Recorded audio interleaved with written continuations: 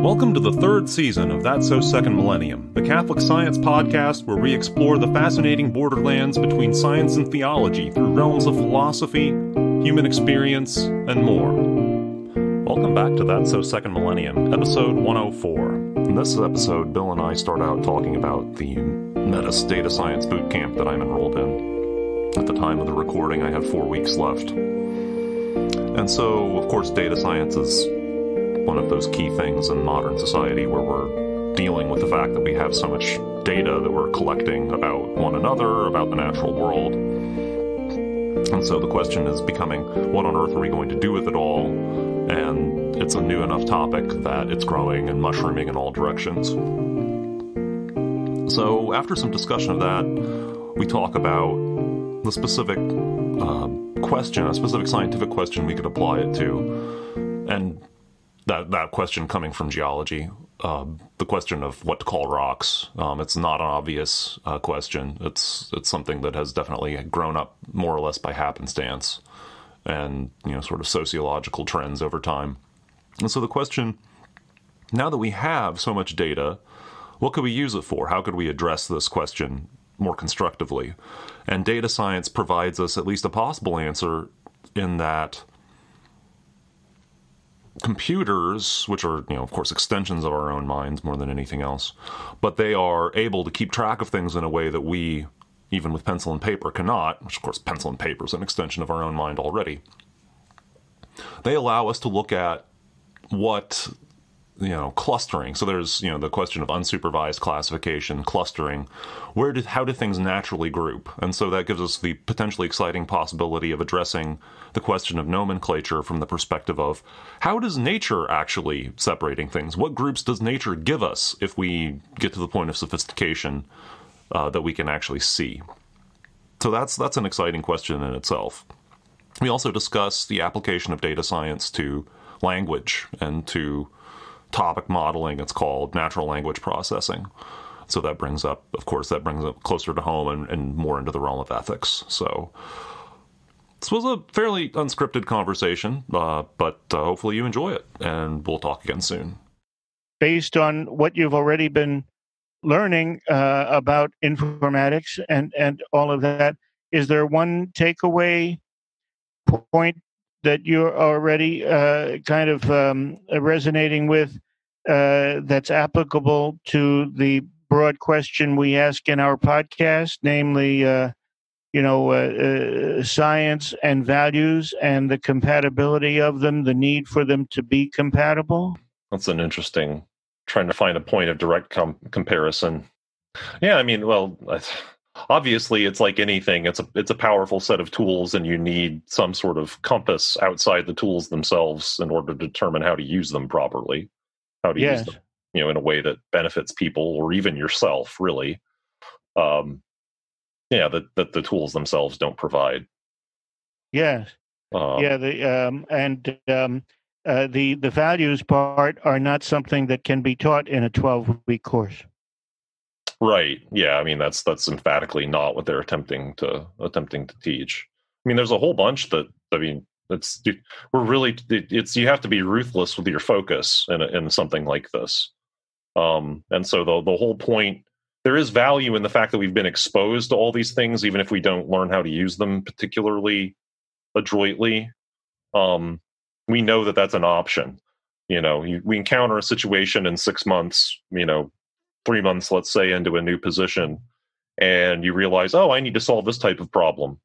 Oh, you know what? That was a tool that I didn't follow up on, but we talked about it at the boot camp. Then, in fact, be able to follow up with people in the boot camp, including some of them who actually use this tool, and be able to ask some advice that way. Yeah, it'll be, but that has the potential to be very valuable from that respect. Yeah. And does it apply specifically to the natural sciences like geology in any particular way? It definitely can. Certainly I got into this field because, I was doing things in my role as a geologist, as a mineralogist, as a solid state chemist, essentially, that were just, crying out for the use of these sort of much more effective tools than what I was using on them. which is the case across a lot of, I haven't done a whole lot of talking to people about this, but it's already a very recurrent theme. Somebody in a, like, say, Cummins, like, say, working for, Cummins Engines in Columbus, Indiana. And they're talking, we just use and abuse Microsoft Excel. And it would be a lot better if we did some of this other stuff. But that's what we're comfortable with, and so therefore that's what we do. And that's what the people we're communicating with are comfortable with, and therefore that's what we still do. So one thing that I learned from Purdue is that now they've kind of added on extra modules that perhaps are, like a 1-year-long set of additional courses or whatever, that plunge deeply into data science for engineers. Sure. And I think that's what makes the difference. People who don't take those extra modules are left with Microsoft Excel, but now there's all sorts of extraordinary database software that can handle trillions of pieces of data. And because that's a huge engineering problem, because we have so much data that it outstrips even with the hardware that we have now, as sophisticated and powerful as that is. And so the strategy of being able to deal with the data, so one fundamental limitation is you can't load it all into memory. Like, you can't put it all in your random access memory. It's right there to process. You literally can't do that. So that's a major task of things like SQL or MongoDB or many other database software is that they can slice out, okay, I'm going to just handle this piece of data at once. I'm just going to handle this subset of it at once, process it, do something with it, and then put it back on the disk, and then pull up this other slice and do it in a very efficient manner. So you can actually process it and ever get the task done. But at some point, to do the best comprehensive job, don't you actually have to have the 100% complete database in front of you to see the full context? In some sense, in a way, you have to have gone through all of it. You have to have let all of it inform your conclusions. But you literally can't look at it all at once. Like, you really literally can't. You're always processing a piece of it. That's a good point. A processor, a single processor is literally handling, as far as I know, this is an overstatement. I do know that this is an overstatement. But, it's handling a bit at a time. It's handling a single computation at a time. It's just handling them individually very, very fast, but it's still handling one at a time. It's doing one thing at a time. Well, I want to hear you more kind of in a narrative way describe more of what you're taking out of this and how you're seeing it long term.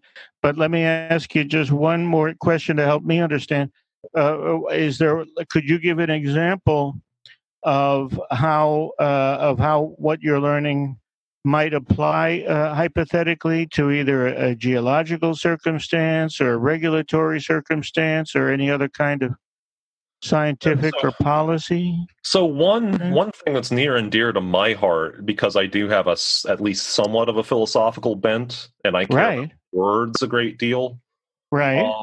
So there is a perennial question in geology of what do we call things? What do we call rocks in particular? So there's a solution that we hammered out, and things, the nature of things is such that it was relatively easy to come to this definition. What's a mineral? So a mineral is fundamentally a given crystal structure pattern, a lattice, to use the technical term, populated by a certain restricted range of atoms on the points of that lattice, which is what a lattice is a geometric rule for for arranging points where atoms can essentially live. So it's a combination of structure and composition, and nature itself sort of gives that to us in a way that we can intellectually digest and say, oh yeah, this is different than that thing over there, and it's clear we should use different names for them. There's certainly, it's not completely tidy by any stretch, and there's lots of ways we could improve it, but there's at least something there. On the other hand, with rocks, Yeah. or even just to restrict your focus to igneous rocks, rocks that were, crystallized out of a melt. There was molten rock and then it solidified. It is not clear at all where we should draw any of these lines. Really? And in the mid 20th century, by that point, there had just, like, everybody who studied anything had come up with a new rock name for it. There was just a blizzard of rock names, and that continued on into the 60s, 70s, maybe even in the 80s. And I think in the 80s, people finally said, we've got to thin the herd. Right. We've got to thin, because we're all using contradictory language, and it's just impossible. So they came up with a plan, and that plan was to use basic chemistry to sort rocks out. Prior to that, a lot of systems had depended on mineralogy, and that has the advantage that in 1895, when all you've got is a petrologic microscope and then the ability to do wet chemical analyses, which take forever, doing the minerals, like doing a point count of minerals. So literally, the old school, one of the probably the most prominent old-fashioned method of comparing rocks is to slice the rock, look at it under a microscope, identify how much quartz and how much alkali feldspar and how much plagioclase feldspar there is in it, and then basically draw a triangle. And so to find out where you're at in the triangle, you literally have to do something like point counting, which is to say, I'm going to take my slice, I'm going to move it 1/10 of a millimeter over, look at what minerals under the crosshairs there, move it 1/10 of a millimeter over, look at what minerals under the crosshairs there. And that was faster than wet chemical analyses, because your alternative, if you wanted chemistry, is to grind the rock up, dissolve it in something awful like, aqua regia or hydrofluoric acid, and then do a lengthy chemical analysis to get exactly how much iron, exactly how much silicon, exactly how much potassium, and so forth was in the rock. After the war and the development of what's called the electron microprobe, you began to get to the point where you could do chemical analyses faster than point counting on a microscope. So instead of classifying things by what mineral is in it, now it's easier to classify them by what its bulk chemistry is.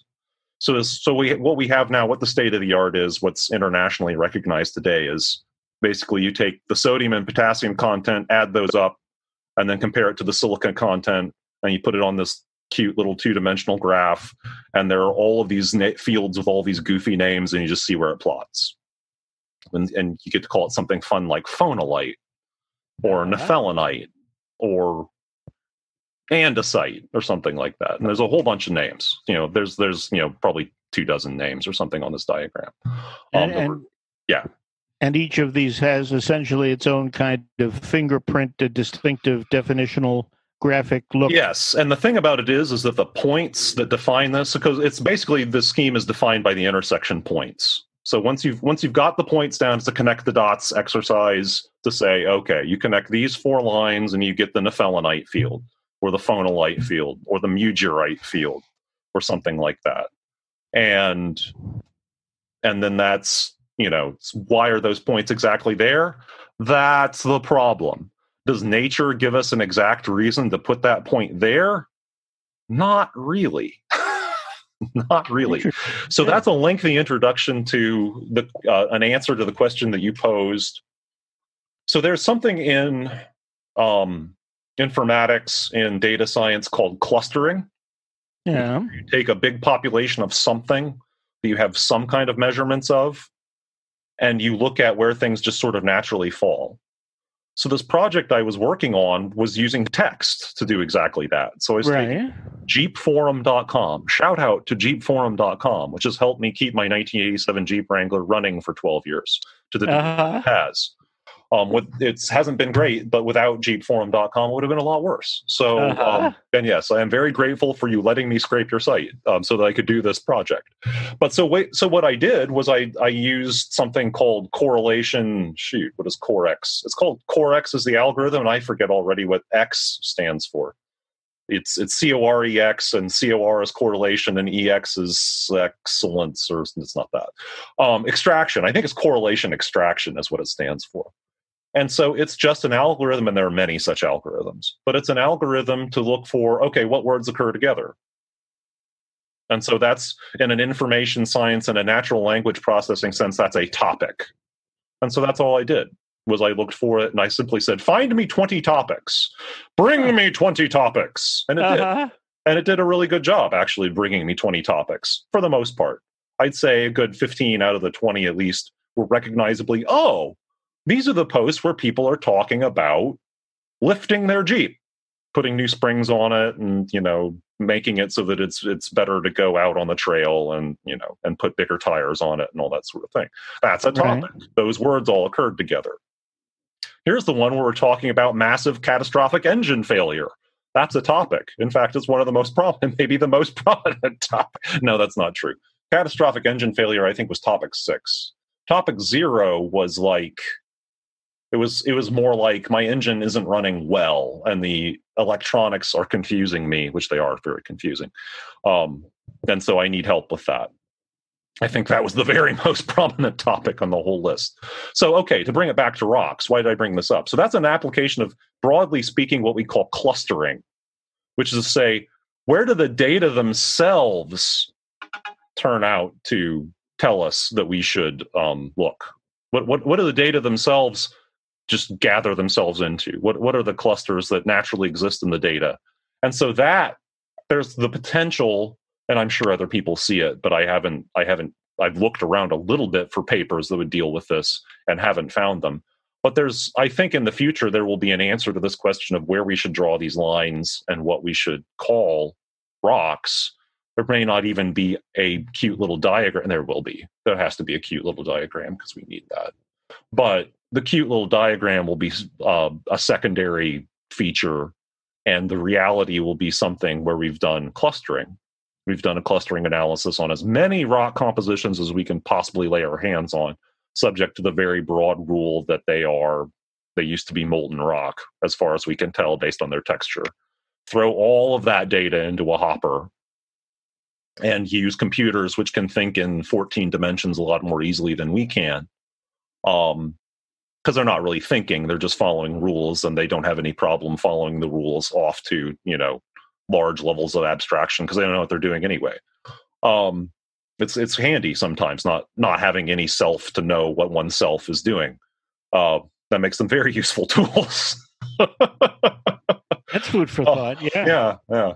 But so then they can come back with an answer, and we can go to work visualizing it, which is to say, condensing that answer down into something where we can grab onto some of it with our own visual ability to intellectualize and, you know, understand things. And then we'll come back with, like, there are actual natural clusters, and probably not 36 of them, even though you will claw these bizarre names, you know, Mugurite and Oceanite and Hawaiiite, you will claw them out of some people's cold, dead fingers because people become extremely, extremely attached to names. Like, I've watched flame wars about mineral names because I'm a mineralogist and I spend more time on that side of the thing. But I like literally, like, watching grown people just get so upset about, there's a specific mineral, and if you call it titanite or you call it sphene in the wrong company, watch out. Hey, the acidic spittle will start flying. And it's just the nature of it's just human nature. And are there reasons other than just personal preference and habit that people adopt certain names, or can there even be some either political or extra kind of pride factor? Or, I mean, all of these names, there's none of these names that's purely arbitrary. I mean, on one hand, there is definitely always there's always a scientific reason. There's always some reason. So Mugurite is named after some region in Scotland, I'm pretty sure. A lot of things are named after some region in Scotland because, you know, it's a rock star, right? It's a rock star. Yes, Scotland is a rock. It's just got a lot of things, interesting things exposed there, and it's where, you know, English-speaking geology, believe it or not, started in the British Isles. I did not know that. Yeah, so it's so that so there's a ton of things that are named after regions in Scotland. There's whole classes and families and concept clouds and things that are named after regions in Scotland, basically because of that. So yeah, but there can be, to answer your question, and it's related to that. There are patriotic reasons. People get attached to certain. What am I trying to say?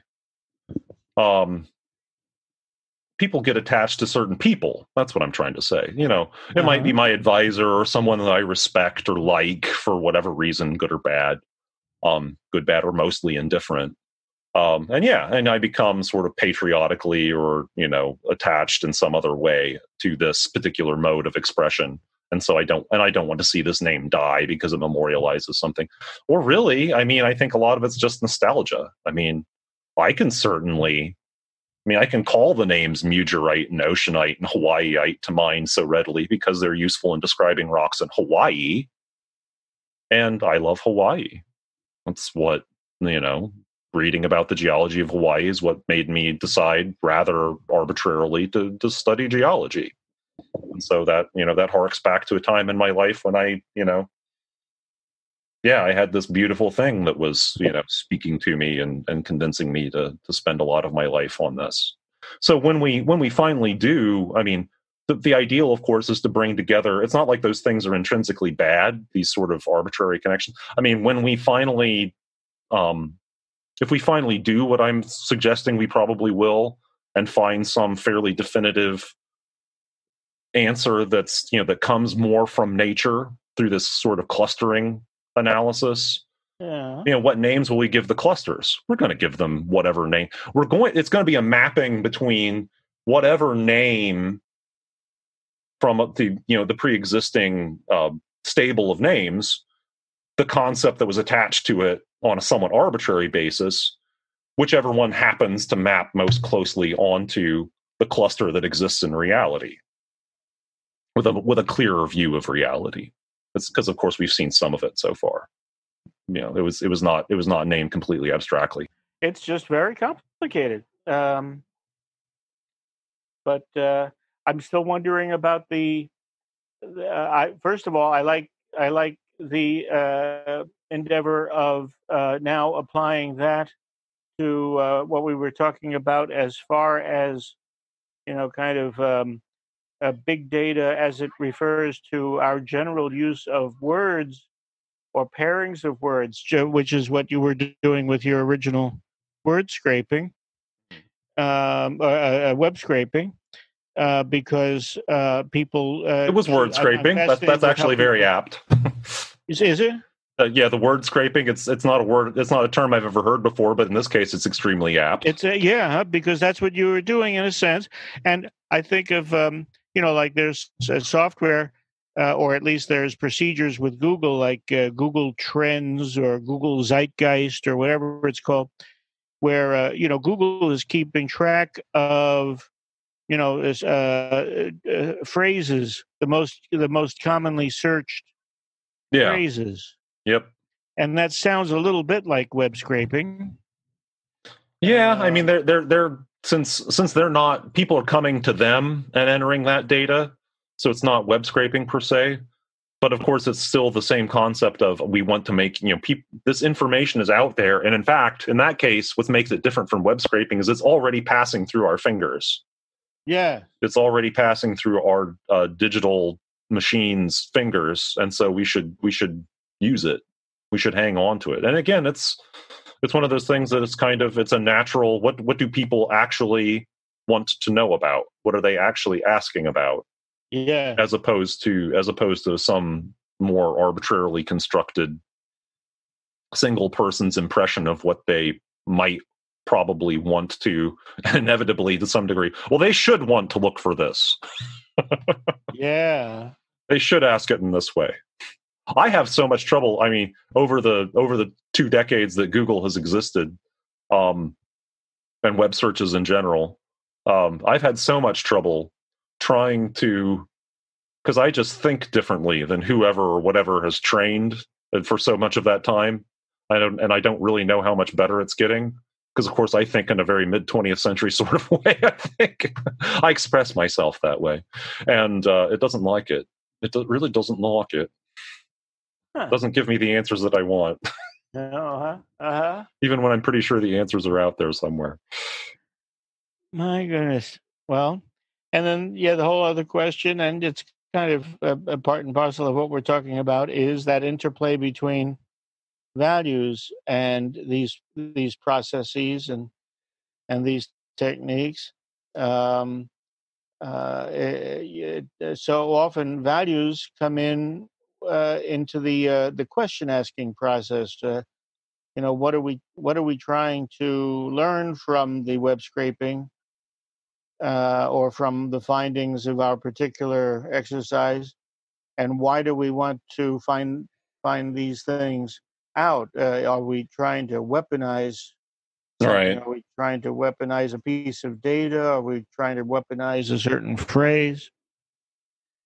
And I think that's happening more and more. So That's certainly, yeah. There's unquestionably. I mean, there's always a bright side to things, and I'm, for as pessimistic person as I am, I spend a lot of time, trying to look on the bright side of things. Like, just thinking about what is advertising, right? I mean, in a lot of ways, it's what's advertising, what's sales, and it's so easy to start thinking about them as, I mean, they're exploitative. People are trying to take advantage of other people, and unquestionably, that's true. I mean, that happens a lot. That is a major component of it. But on the other hand, it's one of those things that it exists for a legitimate reason.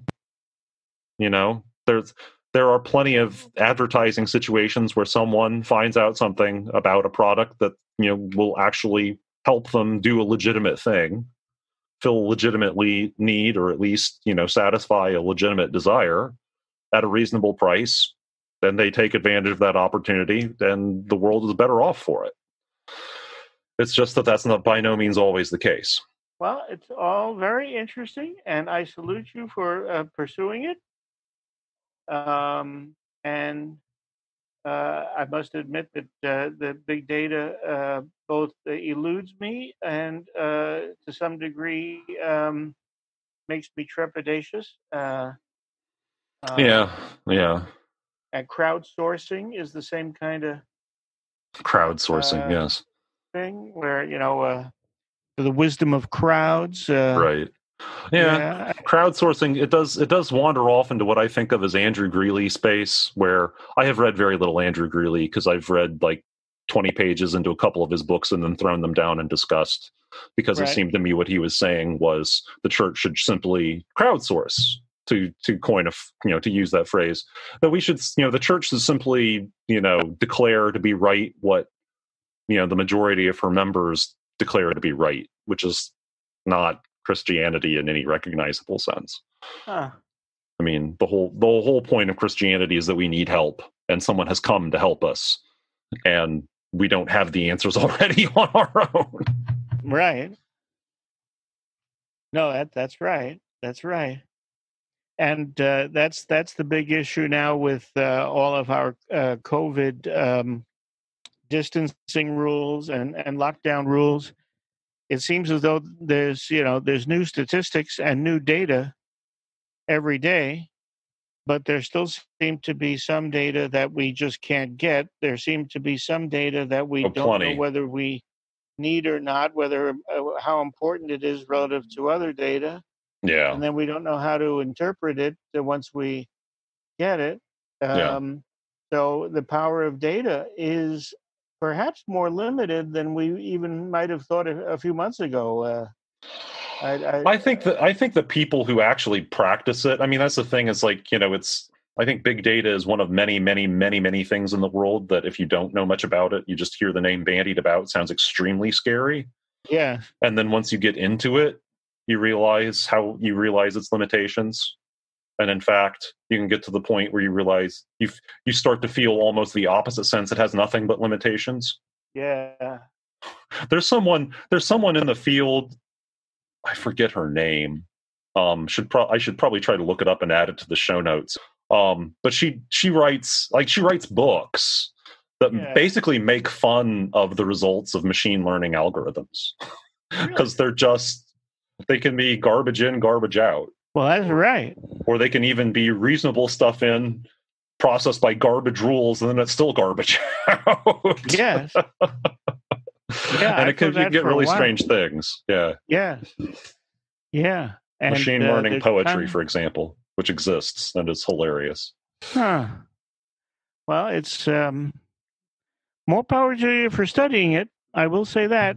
But someone has to know. Someone has to do to use a Harry Potter metaphor. There must be, you must study the dark arts to know how to defend yourself against the dark arts to some extent. Yes. Yeah. Yeah. How many people are in your class? It's somewhere in the mid-20s. Let me see. I think both of the last two projects, I think we lost a few people. But the last two projects, I think we both had 23 people. Yeah, 23 people in this cohort. And do you meet via Zoom or some other software? Yeah, we meet via Zoom. I spend an awful lot of time on Zoom. Golly. I do that. I do this. I do 3 meetings a week.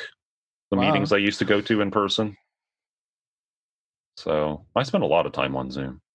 Yeah. It's nice to have the face-to-face sooner or later. Gosh, I hope so. Looking forward to that. In Indiana, it shouldn't be too difficult anymore. It's not so bad. It's opening up. We can go back to church now. Yeah, in fact, we're going to go to the 4:00 Mass at Holy Cross. Oh, yeah. So I do need to let you go here because it's 3:13 on May 23rd right now. Yeah.